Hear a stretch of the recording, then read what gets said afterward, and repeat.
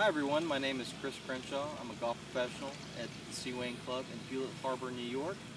Today I'm going to talk a little bit about putting. Everybody probably doesn't know that the putter has a certain amount of degrees of loft on it.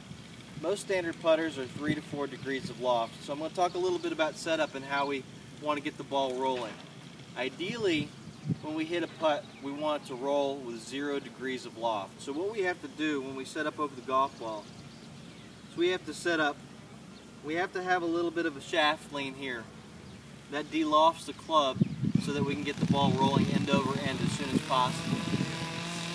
So what I do is I have a little forward shaft lean, and I have a little bit of weight on my left, not much, but just enough to kind of anchor myself in the putt and stay steady.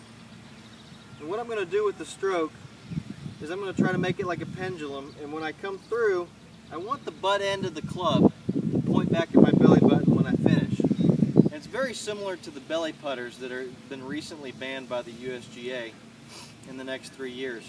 But the reason people are so good with that is that when they putt, the butt of the club is always staying anchored in one position, so it's allowing that club to swing just like a pendulum.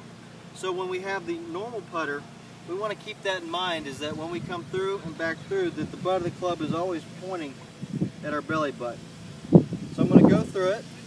I'm going to set up at my target here. I'm going to have a little forward shaft lean, and then as I come through, I'm going to let the club release back, and hopefully that will lead to better putts.